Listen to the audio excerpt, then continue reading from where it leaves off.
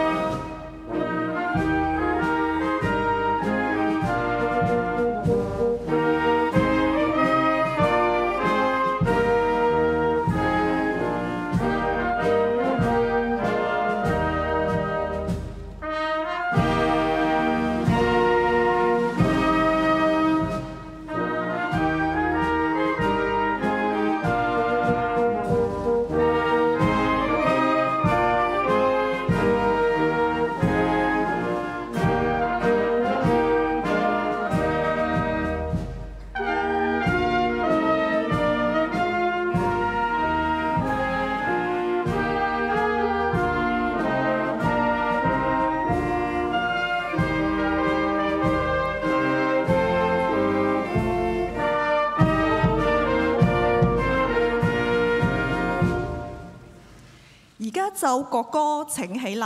Please rise for the national anthem. 現在奏國歌，請起立。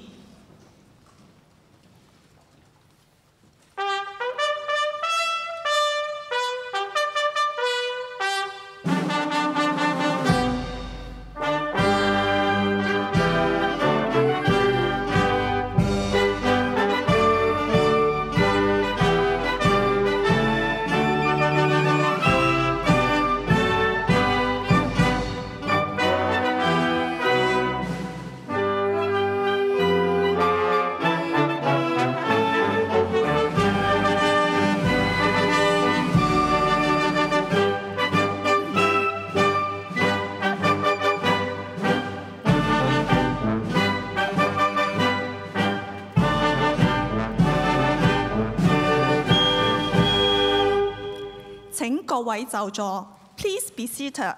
請各位就座。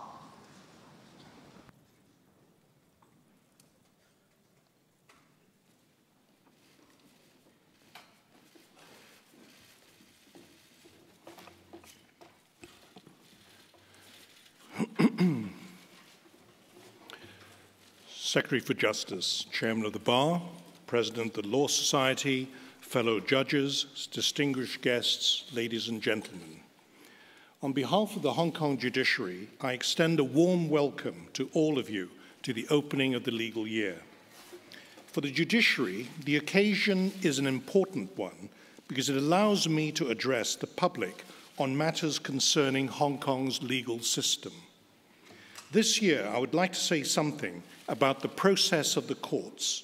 In other words, how cases are handled by the judges and the courts, and also to give an update on the proposed extension of the retirement ages for judges. I also want to say a few words about the proliferation of cases in our courts involving non-refoulement claims. The substantially increased workload on our courts resulting from this type of case has given and will continue to provide much pressure on our courts at all levels.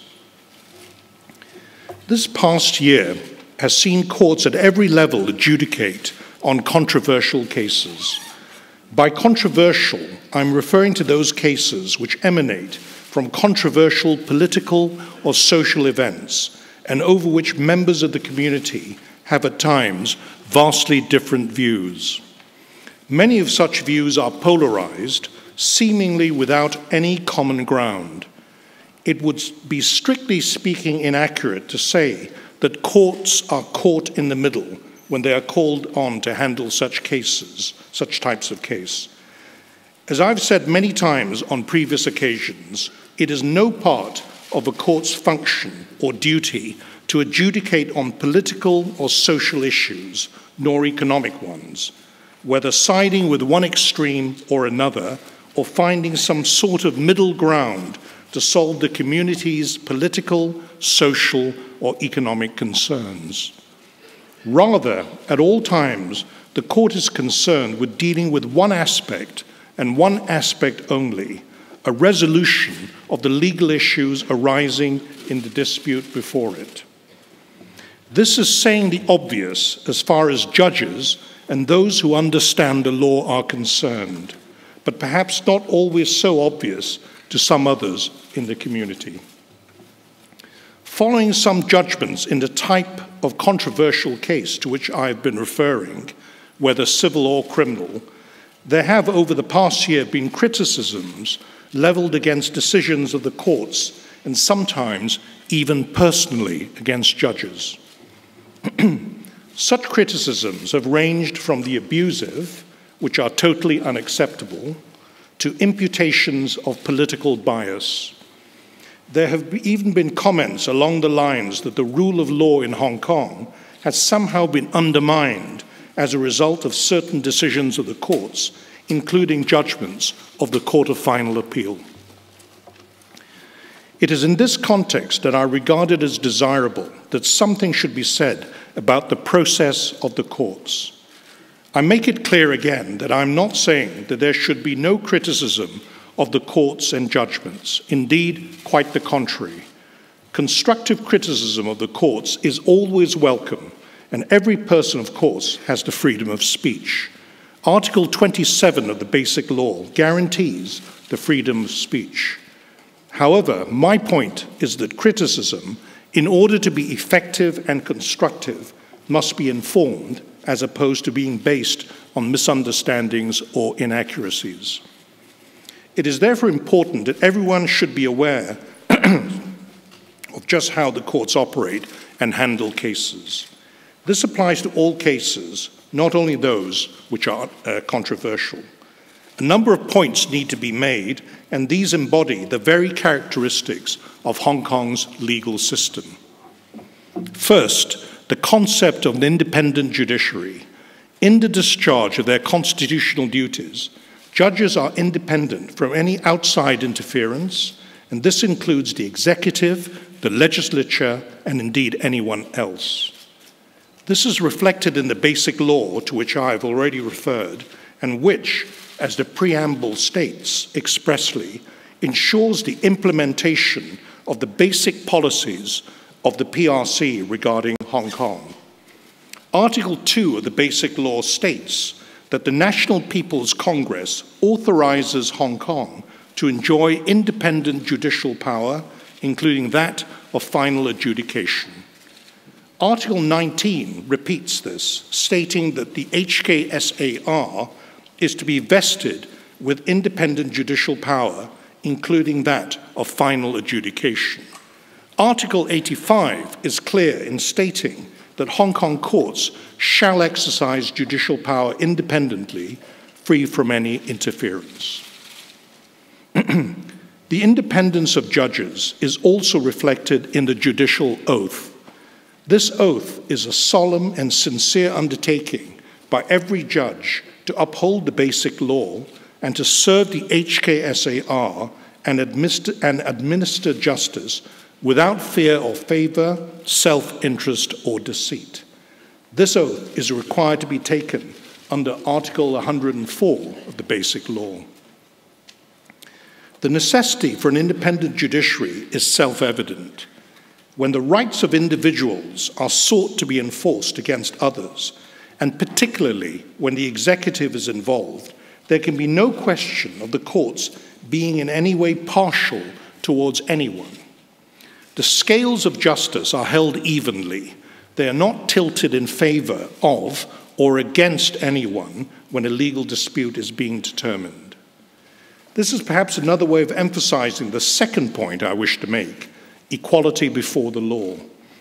The Statue of Justice in Hong Kong, famous at the top of the Court of Final Appeal building, not only holds the scales of justice evenly, she is blindfolded.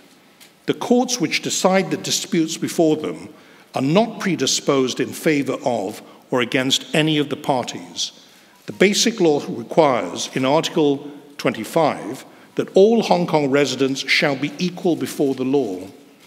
Article 41 states that other persons shall enjoy the same rights and freedoms set out earlier, including Article 25. Everyone is entitled to equal treatment under the law. No one is above it. This is the essence of fairness and justice. The guarantee of equality exists not only in the Basic Law.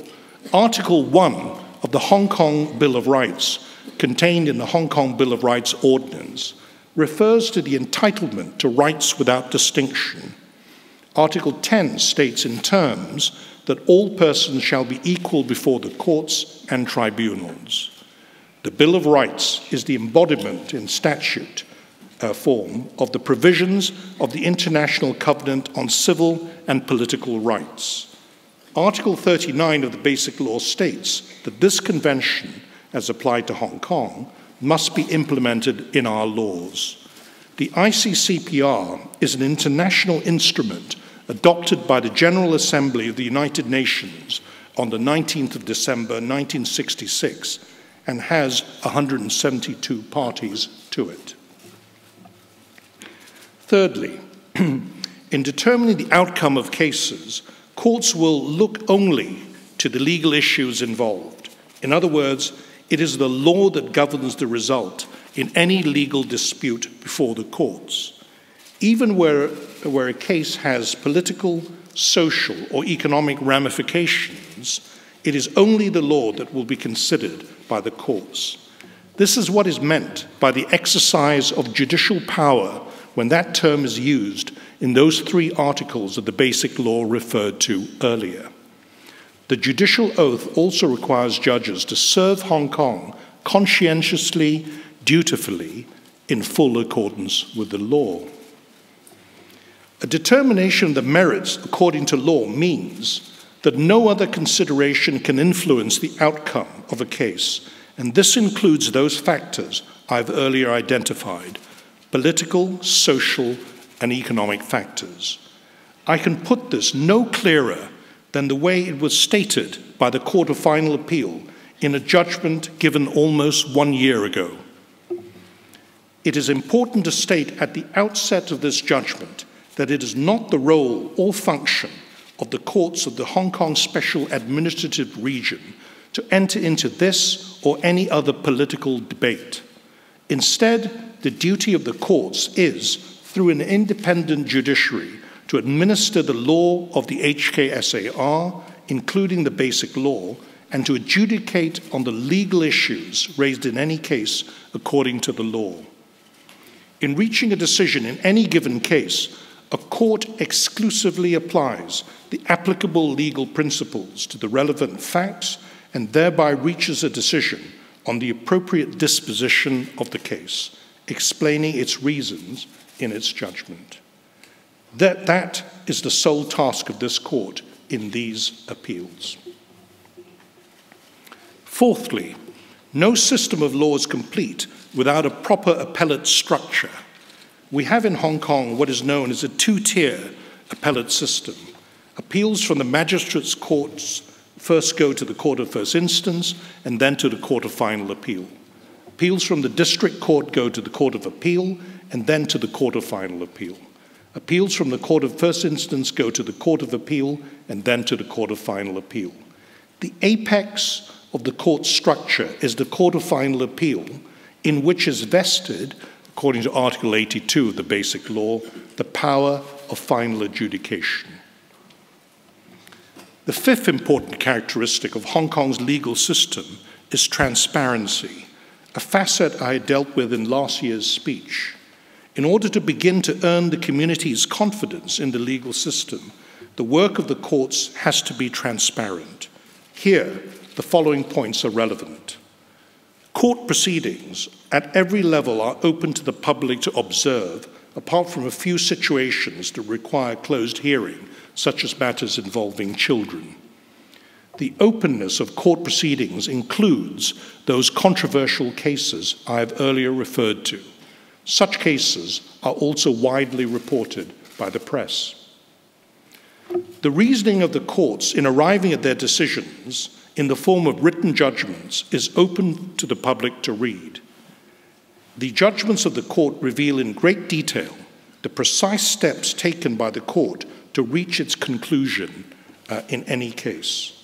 Whenever any member of the public asks the question, why has the court made the decision it has, there is a ready and comprehensive answer to this question in the form of the written judgment. There is simply no need to speculate or guess just what was behind a court's decision on any matter, much less assert that the judge might have taken into account factors extraneous to the law, such as political factors.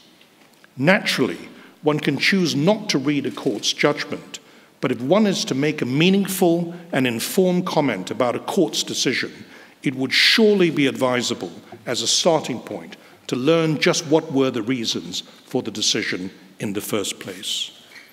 The written judgments of our courts are readily accessible, whether in hard or soft form. Save in exceptional situations, they are available on the judiciary's website. I've now dealt with 5 important facets of Hong Kong's legal system. The purpose of this exercise is to provide the necessary context within which to enable everyone properly to appraise and comment on the work of the courts in particular those decisions of the courts on matters which greatly concern the community. We live in a complex society and a complex world in which people constantly and critically question the validity of decisions which affect them. Sometimes these decisions may not be easy to grasp, and when reasonable points of view of different people pull in opposite directions, the need to understand matters in proper context becomes even more pronounced. I cannot emphasize enough the necessity of having the community's confidence in what we do. The significance of this lies, of course, not just in understanding that what the judiciary does is of considerable relevance to the community, but more important, it demonstrates the existence of the rule of law in operation in Hong Kong. There are perhaps few things that are more important to Hong Kong than our rule of law, and this is a feature of our community we must strive to maintain. As I mentioned at the outset, when I assumed office over 8 years ago, this is my mission as Chief Justice. As the judiciary prepares to face challenges this coming year, it is vital that the quality of judges remains high. Although we have a judiciary that is much respected, this has been the strong impression I have gained from the exchanges I've had with judges from other jurisdictions, including the mainland, the United Kingdom, Australia, New Zealand, Canada, Singapore, and the USA. The maintenance of high standards is key to the proper administration of justice. I've earlier mentioned the confidence which I hope the community has in our legal system. This confidence is shared outside Hong Kong. One indication of this is the volume of cases dealt with in our courts. By world standards, the workload of Hong Kong judges is among the heaviest and the most complex. Many persons choose to litigate in Hong Kong courts precisely because they have confidence in our legal system. What I've just said underlines the necessity of having the best quality judges in the Hong Kong judiciary. I have in the past given details of measures we have implemented to try to attract the best candidates to join the judiciary. One of the means to attract candidates of sufficiently high judicial and professional qualities, the criteria stipulated in Article 92 of the Basic Law, is to extend the retirement ages of judges at all levels of court. As I mentioned last year, Hong Kong has unrealistically low retirement ages for judges by comparison with other common law jurisdictions. There is little doubt that an extension of retirement ages will greatly assist in both the recruitment of judges and also the retention of experienced judges. The proposed extension of retirement ages has widespread support from the government, legislators, and both branches of the legal profession. This support is to be welcomed, and I am grateful for it.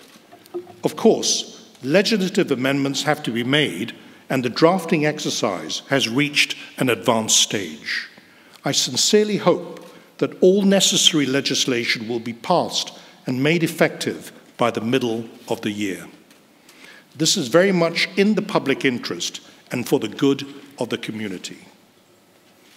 The final matter I wish to touch upon this evening is related to the heavy caseload I've earlier mentioned. Particularly in recent years, Hong Kong has seen an influx of persons who have made non-refoulement claims, commonly known as torture claims. Hong Kong is subject to the Convention Against Torture and Other Cruel, Inhuman, or Degrading Treatment or Punishment, commonly known as the Convention Against Torture, or CAT, C-A-T.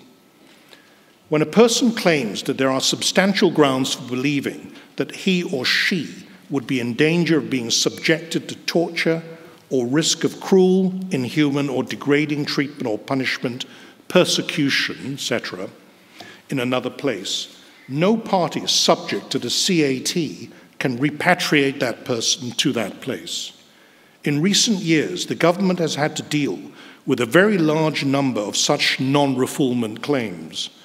The process of dealing with such claims frequently involves the following. After the Immigration Department has processed an application, if an applicant is dissatisfied with the result, he or she may launch an administrative appeal to the Torture Claims Appeal Board. In the event that the board rejects the appeal, what has turned out to be the usual course is then to seek relief by way of an application for leave to apply for judicial review to the Court of First Instance. If this is refused, the decision is then appealed to the Court of Appeal and from there to the Court of Final Appeal. The volume of cases dealt with by the Court of First Instance and the Court of Appeal is high, and this has resulted in much pressure put on these courts. The pressure is also felt in the Court of Final Appeal. All cases are carefully considered at each level of court, and as a result, delays are perhaps inevitable. Additional resources will naturally be required, but this alone cannot solve all the problems. For example, more judges will be needed, and this is not just a matter of financial resources. Further, the deployment of manpower and resources to dealing with non-refoulement claims will certainly have an adverse impact on how we deal with other cases and other judicial work. The judiciary will be liaising with the Department of Justice with a view to exploring the possibility of introducing modest legislative amendments so as to facilitate a more efficient handling of such torture claims. Relevant stakeholders will of course be consulted. I hope that we can count again on the support of everyone. I end this year's speech with an assurance to the community that all our judges at all levels are totally committed to those ideals I've endeavored to articulate. Each is committed to the rule of law and to serving the community. Service to the community is a key element in the judicial oath, and every judge abides by this solemn promise.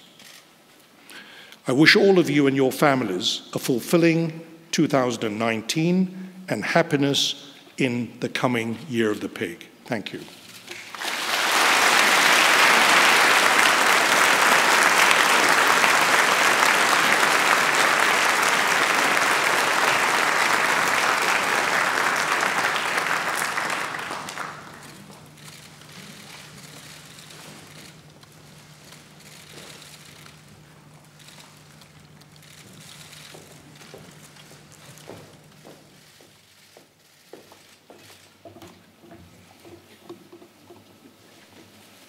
Chief Justice, members of the Judiciary, Chairman of the Bar Association, President of the Law Society, distinguished guests, ladies and gentlemen.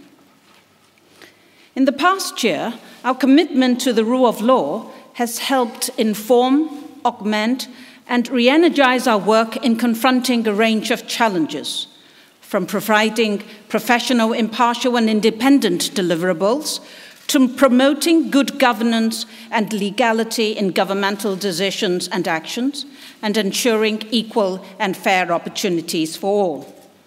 One fundamental aspect of the constitutional order of Hong Kong that is sometimes overlooked is that it is premised on both the Constitution of the People's Republic of China and the Basic Law of the Hong Kong Special Administrative Region. As the Court of Final Appeal stated in Democratic Republic of the Congo versus FG Hemisphere Associates, the HKSAR was established by the National People's Congress pursuant to Article 31 of the Chinese Constitution. It did so by promulgating the Basic Law of 4th April 1990. The PRC Constitution has also been referred to in a number of important judgments, including those of the Court of Final Appeal. In one case, Sir Anthony Mason, NPJ, reminded us that the Basic Law is a national law of the PRC, being an enactment of the National People's Congress made in the exercise of the legislative powers conferred upon the NPC by the PRC Constitution.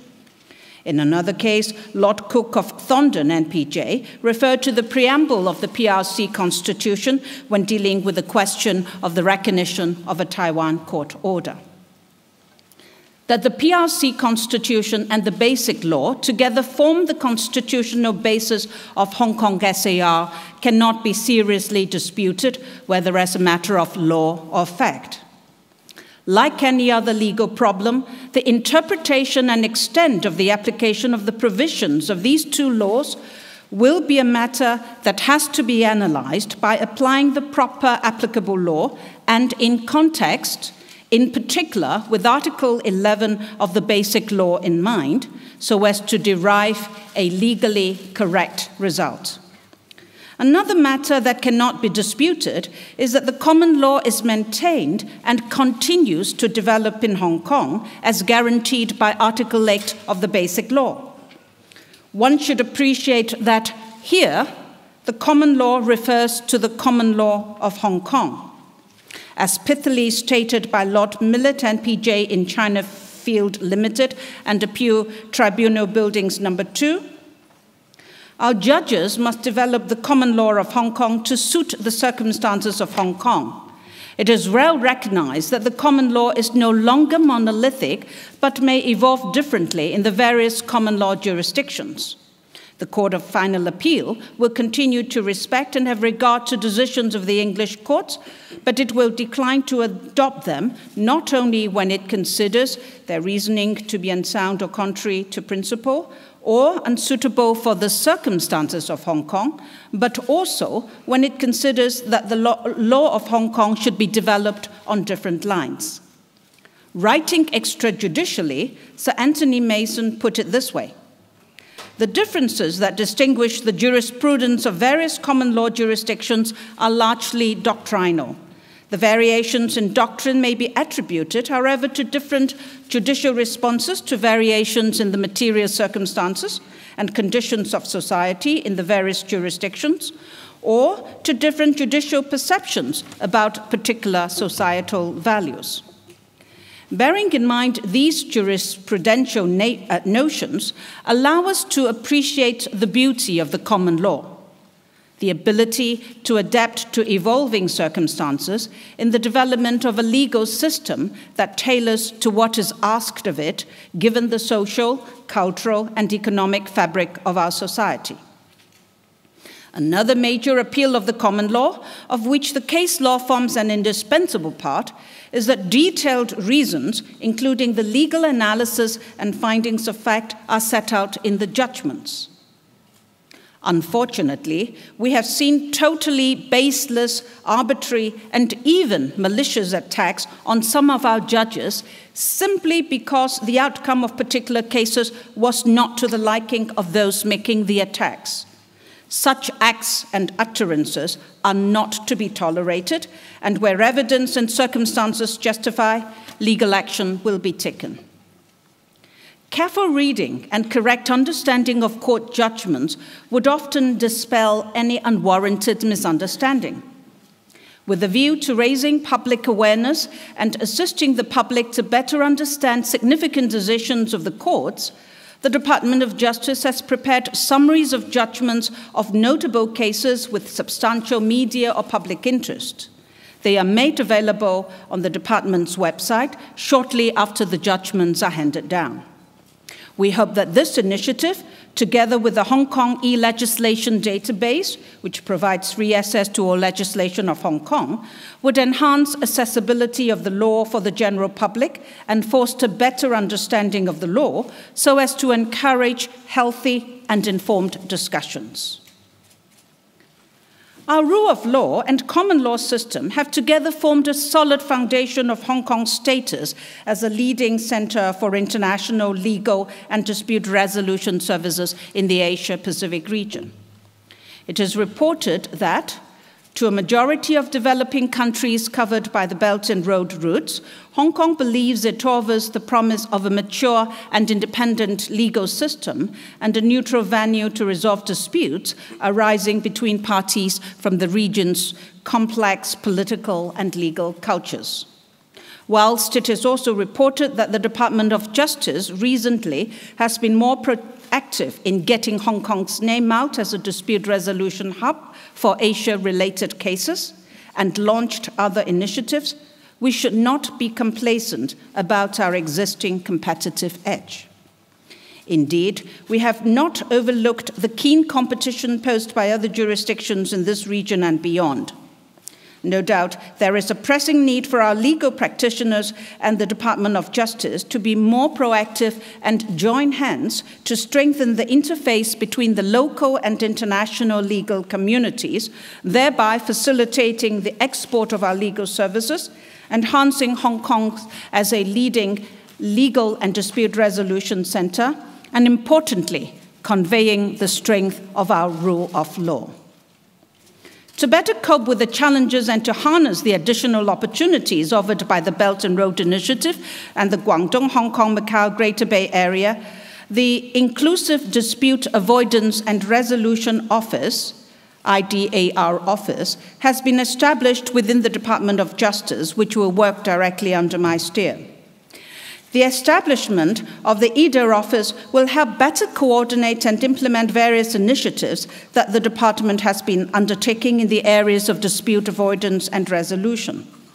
The IDAR office will pursue and conclude cooperation or partnership arrangements with other jurisdictions and international organizations. It will also organize, support, and encourage a number of international events and activities in Hong Kong, as well as raise the international profile of Hong Kong in deal-making and dispute resolution through capacity building and promotional activities overseas.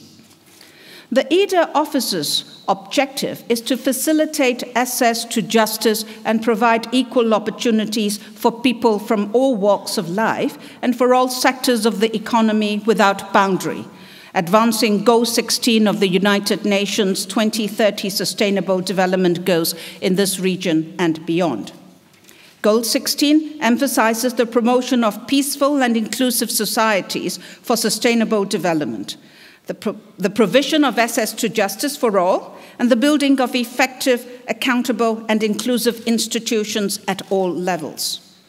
As President Xi explained, the United Nations 2030 Sustainable Development Goals are part of our national development strategies, and we should promote coordinated advances in the economic, social, and environmental fields, pursue inclusive development in keeping with our respective national conditions, and forge equal and balanced global development partnerships.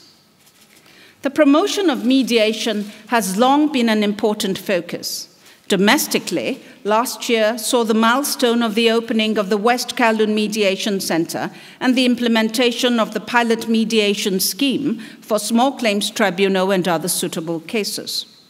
At the cross-boundary level, the mediation mechanism for investment disputes established in accordance with the investment agreement under the framework of the Mainland and Hong Kong Closer Economic Partnership Arrangement was implemented in December 2018. The lists of mediation institutions and mediators mutually agreed by the two sides have been published. In the light of the international trend and with the CEPA mediation mechanism in place, we have, together with the International Center for Settlement of Investment Disputes of the World Bank Group and the Asian Academy of International Law, launched a training course on investment law and investment mediation skills in October 2018, which was the first in Asia. We plan to conduct further rounds of such training with the goals of building up a team of investment mediators in Asia and developing Hong Kong into an international investment law and international investment dispute resolution skills training base.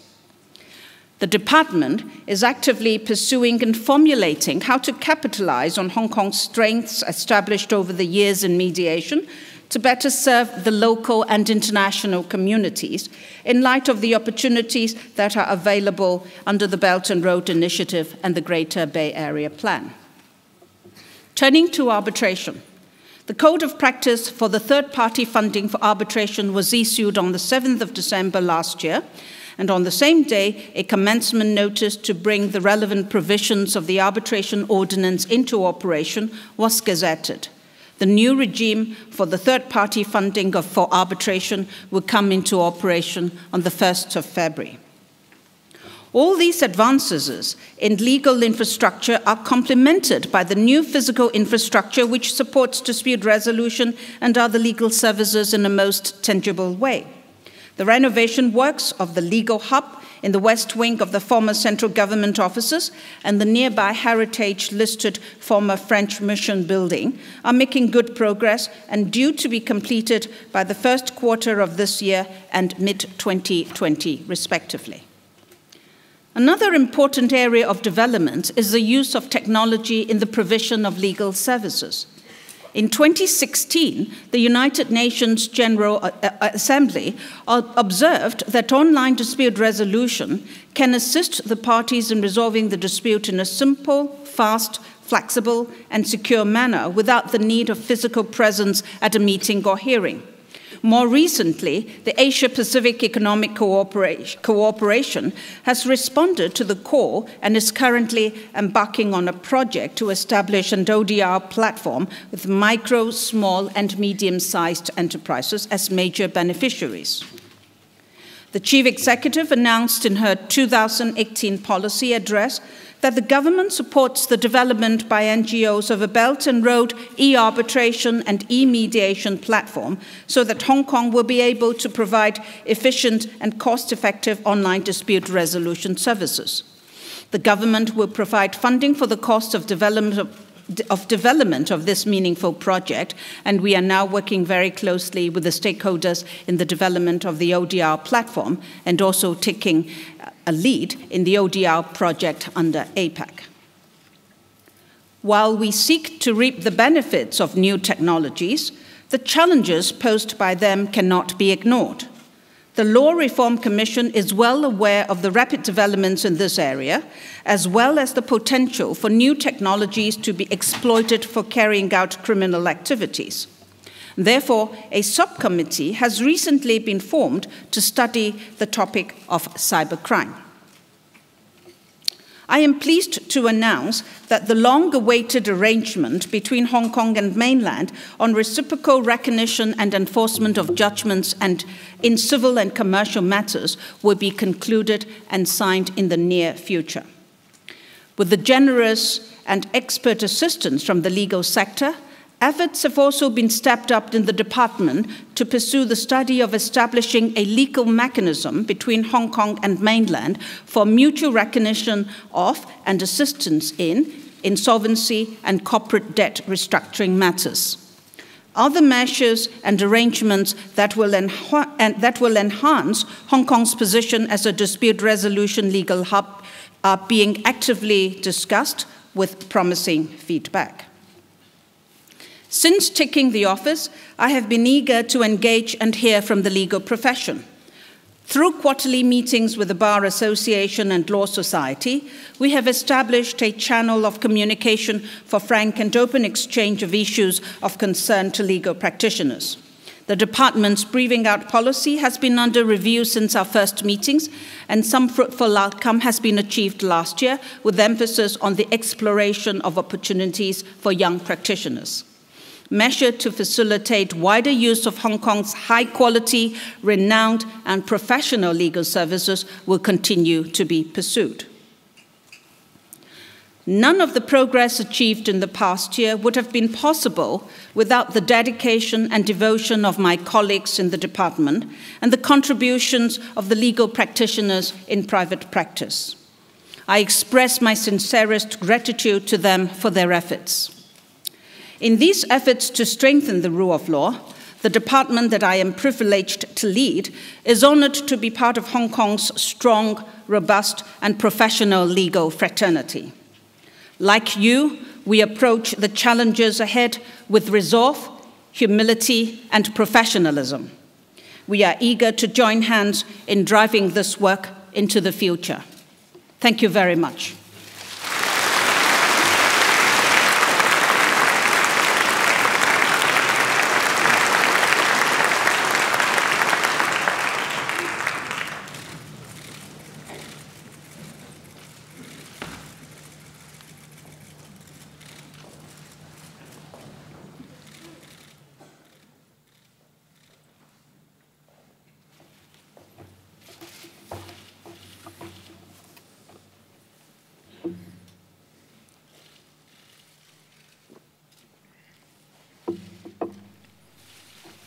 Chief Justice, Secretary for Justice, President of the Law Society, judges, distinguished guests, members of the legal profession, ladies and gentlemen. At this occasion last year, and in fact this year, the Chief Justice spoke about a precious constitutional asset in which we all share. That asset is an independent judiciary.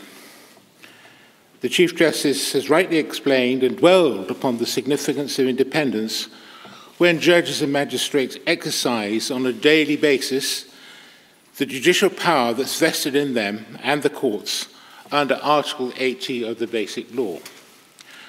I speak to you today about another kind of independence. That is, the independence of the bar as an organisation and of the personal independence of its members. I will, I hope, demonstrate to you that an independent bar is important as an independent judiciary, and that there is a symbiotic relationship between bar and bench, so that you can say that where there is a strong bar, you will find a strong bench. I believe it right to choose this as a theme of my speech, because now is the time when old certainties seem to be no longer quite so certain, and some people question the law's future direction in the Hong Kong Special Administrative Region. I feel that I need, on behalf of the bar, to give some assurances about the bar's role under the constitutional settlement that is our basic law. I start by going to the ancient heritage of both the bar and the bench, which is the common law. I would say, and this is my own view, that the most precious gift to the Hong Kong Special Administrative Region on its establishment just over 20 years ago was the common law. The common law is, as you all know, hundreds of years old. It grew to maturity in England, but it spread across the world. Its basic principles are the same in New Delhi, and New York, and in Melbourne and Manchester. Its jewels include habeas corpus, trial by jury, the Petition of Right of 1628, the body of mercantile law developed by 18th century judges that even now continues to regulate international commercial arrangements, judicial review, the common law's inherent flexibility and adaptability, and finally, the legacy of judicial wisdom and experience through the doctrine of precedent, which is the distillation of the best principles that resonate and shape civil society. The doctrine of precedent even made it into a poem by Alfred Lord Tennyson when describing life in a country under the common law.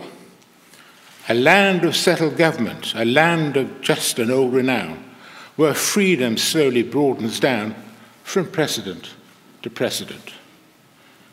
Common law practitioners have inherited the habit of independent thought and attitude that developed as a common law emerged from dangerous tussles with medieval English kings and even more perilous confrontations of the courts with the more powerful Stuart monarchs in the 17th century.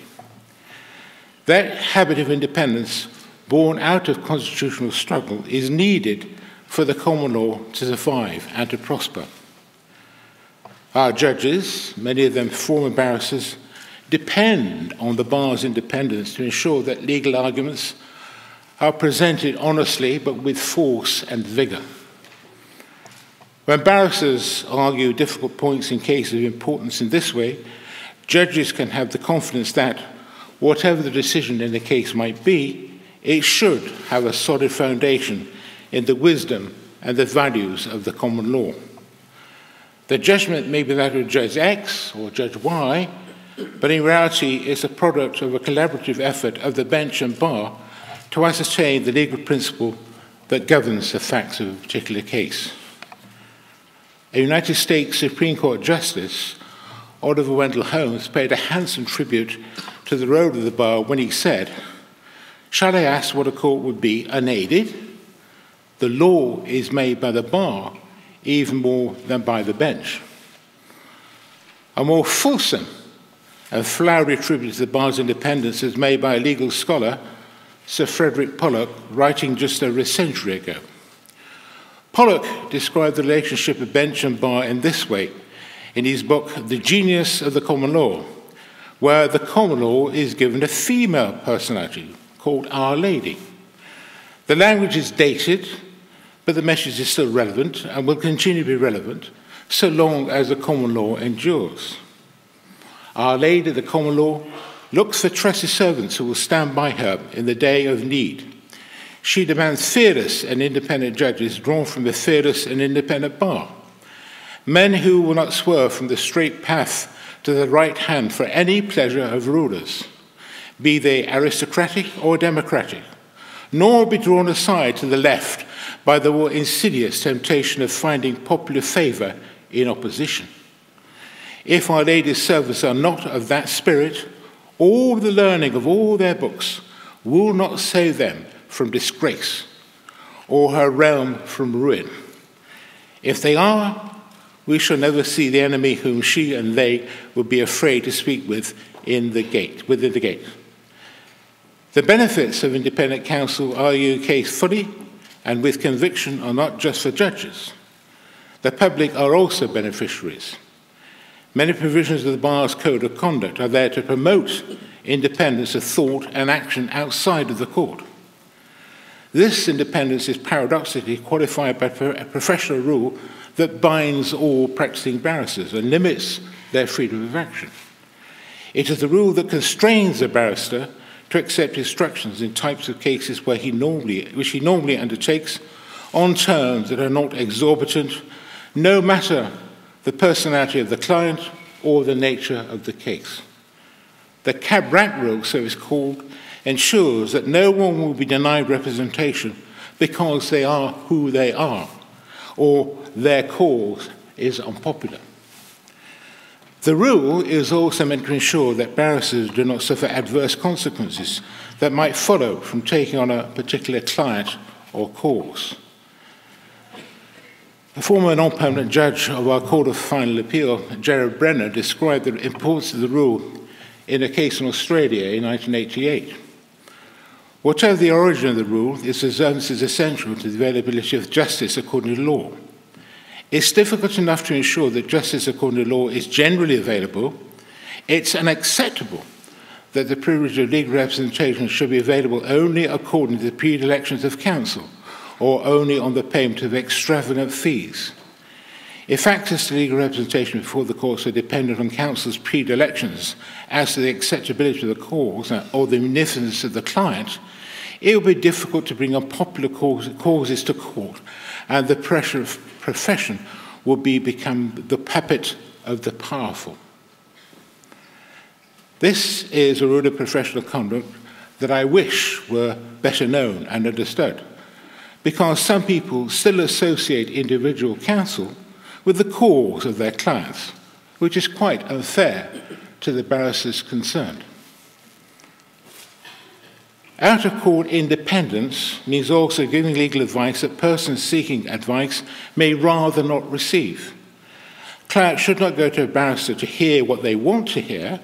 They need rather go to hear what they need to hear.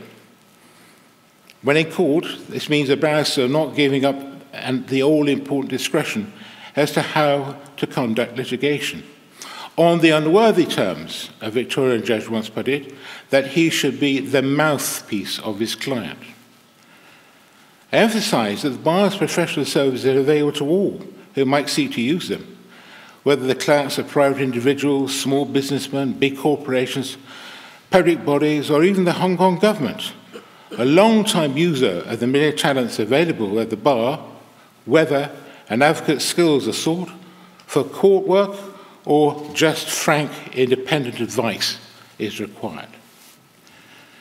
To the individual barrister, these clients are all the same under the law. They all command counsel's unstinting efforts to see that they have the opportunity of access to equal and exact justice in our courts. I turn now to the bar as an institution. The Bar demonstrates its independence when its governing body, the Bar Council, occasionally makes public statements about current legal issues concerning the public. Sometimes the Bar speaks out because criticism of court judgments questions the independence and neutrality of judges. Sometimes it may be because there's blatant misinformation about a case, or more shockingly, personal attacks on judges. This is a topic addressed by my predecessor last year. I make no apologies to return to the subject because unwarranted attacks on our judges have not stopped. Unless they are rebutted promptly and effectively, they will have a corrosive effect on trust in the judiciary. Sometimes the Bar feels constrained to speak out on legal issues that concern the general public. The Bar has done this for many, many years. Where people take a view on legal issue, which also has a political dimension, the Bar is often accused of playing politics should its views coincide with one side and not another's. I can assure you that the Bar holds that the state of the law is equal for all people, and it cannot depend on a political stance or attitude.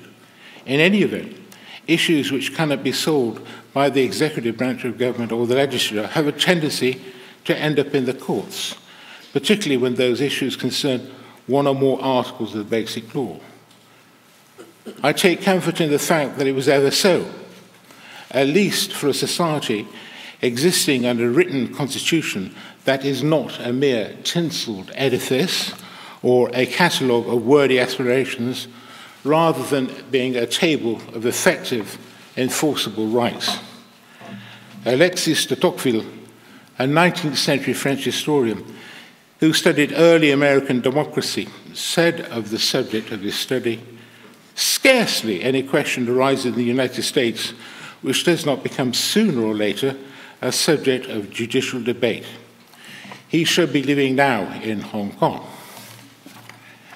I boast of the independence of the individual barristers and the Bar collectively, but fine words butter no parsnips. In order to remain strong and continue to serve both the public at large and the judiciary, the Bar needs to move with the times. The Bar Council has recently initiated changes which will only work to strengthen the Bar by making it more accessible to men and women who wish to become barristers. First, the Bar Council approved changes to rules about pupils that will require pupil masters to see that they are paid a minimum sum by way of remuneration from this September. Starting out at the Bar has always been challenging to most entrants. It's been daunting even. This change would, I hope, be that no one will be unable to join the Bar only because of a lack of finances. Second, the Bar Council has also removed paternalistic rules restricting barristers from having other occupations that are not incompatible with practice of the Bar. It's no longer necessary to seek the Bar Council's approval to undertake additional remunerated work. A barrister must be sure, though, whatever they do, it will not bring the profession into disrepute. It will, in future, be possible to be both a barrister and a barista, but not at the same time. Third, the Bar Council decided last year to introduce a scheme for continuing legal education. This change has been long overdue. I expect that the next Bar Council, that's the one that will be in force this year, will plan the kinds of courses that can be taken so to satisfy a new requirement that members must demonstrate each year that they met their obligation. Until such time as a full range of educational options is drawn up, members will be encouraged to sample what can be offered by way of a soft opening of the scheme. Lastly, I was pleased to see the Bar Council agree to establish a new standing committee on equality and diversity. I expect the committee to advise on best practices to chambers to ensure that no discriminatory practice exists that may affect the recruitment of new members and inhibit the development of barristers' individual practices. The Bar Council is aware of the fact that many women barristers have difficulties maintaining their practice when bringing up a family. Some give up practice when they can no longer combine legal work with the demands of a family. This is bad for the Bar. It's also bad for the judiciary, who lose potential judges and magistrates when women drop out of practice at the Bar. I hope that this new standing committee can suggest ways to solve this problem. I conclude by wishing you all a happy and prosperous new year.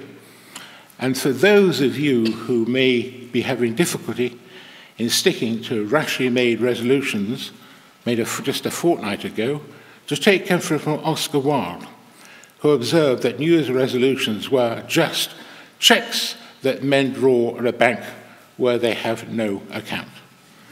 I thank you.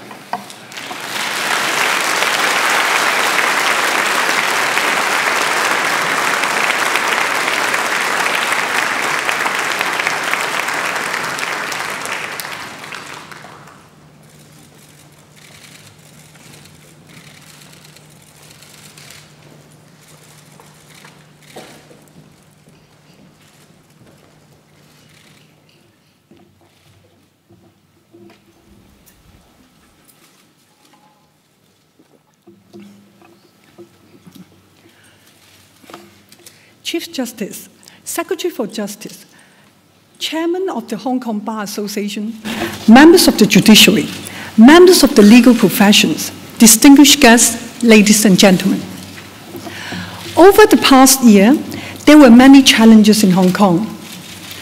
Politicians across our diverse political spectrum have expressed their different and oftentimes conflicting views in relation to legal cases in Hong Kong. Sometimes it is regrettable that judges and our legal system were being attacked depending on the outcome of the particular cases, and naturally one's political views. On 4th July 2018, the Law Society and the Bar Association jointly issued a statement, and I quote, "The Law Society of Hong Kong and the Hong Kong Bar Association urge members of the public to express their views in a manner conducive to rational debate. Personal attacks on judges have no place in rational discourse and debate. That is a hallmark of a civil society." This opening of the legal year ceremony to our members sends a very important message to our community that our judges, our judiciary, our legal system are fiercely independent. As Chief Justice Ma, in a speech given at the Melbourne Law School, University of Melbourne, on 23rd of May 2018, stated that, "No doubt some people will only look at the actual result of cases determined by the courts in order to evaluate the integrity or effectiveness of a legal system. This is a wrong approach. One ought to be more concerned with fundamentals and matters of principle. For many people, while a decision of the court may be an unpopular one, this is not as important as an assurance that every time a judicial decision is made, the court has acted in accordance with principle, according to the law and proper procedure, and above all, has acted independently. We live in an increasingly divided world. In an article recently published in The Economist titled, "Do Social Media Threaten Democracy?" the author insightfully observed, Facebook, Google, and Twitter were supposed to save politics as good information drove out prejudice and falsehood. Something has gone very wrong. Everyone who has scrolled through Facebook knows how. Instead of imparting wisdom, the system dishes out compulsive stuff that tends to reinforce people's biases. Because different sides see different things, they share no empirical basis for reaching a compromise. Because each side hears time and again that the other lot are good for nothing, but lying, bad faith and slander, the system has even less room for empathy. Because people are stuck into a maelstrom of pettiness, scandal, and outrage, they lose sight of what matters for the society they share. This tends to discredit the compromises and subtleties of liberal democracy, and to boost the politicians who feed off conspiracy and nativism. In these testing and challenging times, when conflicts rather than compromises are being celebrated, it is all the more important for us, members of the legal professions and fraternity, to defend our value legal system. I have no doubt, and it is an undisputed fact, that in Hong Kong, our judges administer the law and dispense justice according to sound legal principles without fear or favor. The Rule of Law Index under the World Justice Project is often cited to showcase Hong Kong's judicial independence. Hong Kong is ranked 16 out of 113 countries and jurisdictions in 2017 to 18. However, I think if we were to compile a new index on the ease and frequency of the government being sued by citizens, Hong Kong can easily top the table. In Hong Kong, we are fortunate to have a sound legal system, an independent judiciary, for our practitioners to deliver their professional services. It is our duty to defend our value system and its reputation. However, we cannot rest on our own laurels. Time moves on, so do legal practice and legal demographic distribution. Talking about diversity, the Law Society has long adopted a very clear statement of diversity and inclusion principle. The council election of myself, Vice Presidents Amirali Nasir, Brian Gilchrist, and CM Chan, who represent diversity in gender, culture, religion, ethnicity, and legal practice, speaks volumes about the inclusion culture at the council. A diverse workforce is more sensitive to cultural differences and enriches the network of the operation. The Law Society will continue to help practitioners to embrace diversity and inclusion in their practices. As we study the experiences of other jurisdictions in advancing the principles of diversity and inclusion, the collection of relevant data relating to gender, ethnicity, disability, and other areas is a major first step, and the Law Society will be conducting a membership-wide survey to collect more information in the coming year. The striking phenomenon of an increasing number of legal practitioners working in-house seems to be a world trend. In Hong Kong, 1 in 4 practicing solicitors works in-house. Since 2011, the Law Society has set up an in-house lawyers committee to provide a platform for in-house lawyers to share experiences and insights on their work and to strengthen their communication with fellow members in private practice. The Law Society will continue to allocate sufficient resources to serve this sizable sector, comprising 25% of our practicing members. The legal profession, which is known for its recalcitrance to innovation, has reached a tipping point. The legal, regulatory, and business demands that lawyers must help their clients navigate even more quickly by the day, has pushed many practitioners who want to remain relevant to look towards technological solutions for assistance. However, embracing technology to drive efficiencies and value on micro and macro levels come with challenges. Technology must be utilized in a responsible way. At the second Belt and Road Conference, organized by the Law Society in September 2018, we initiated the signing of a Law Tech Alliance among 34 law associations from 17 jurisdictions, which all have the common goal of ensuring that the legal profession takes advantage of legal tech in an ethical, professional, and responsible manner. The future generation of the legal profession should be equipped with the knowledge and skills to inspire the development of new technologies for the improvement of legal practice. practitioners should be capably supervising the use of new technologies, not competing with them. To nurture interest in developing technology to enhance legal practice, the Law Society has organized the InnoTech Law Hackathon annually since 2017. In the 2 Law Society hackathons, nearly 40 different law tech solutions aim at improving access to justice and enhancing delivery of legal services were produced by teams involving around 200 individual participants with backgrounds in law and